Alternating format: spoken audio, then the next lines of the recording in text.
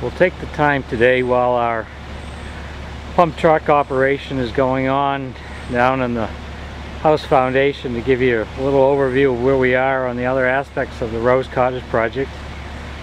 I'm just going to take a look around here from our staging area to the status of the detached carriage garage, which will be the home of our PV system that's in place. And for some time now, over the past couple of weeks, we've been rebuilding the stone wall system out here that was not quite in good shape when we found it.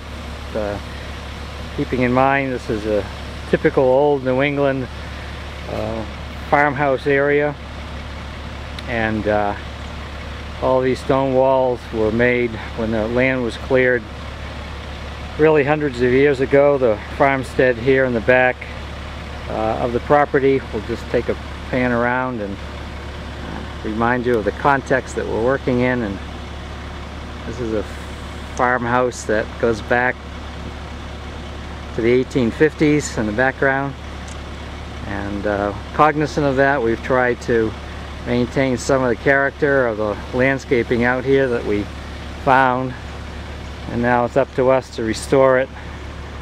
And you can see what remains is the original stone wall in this particular area that we're going to rebuild really right along this line.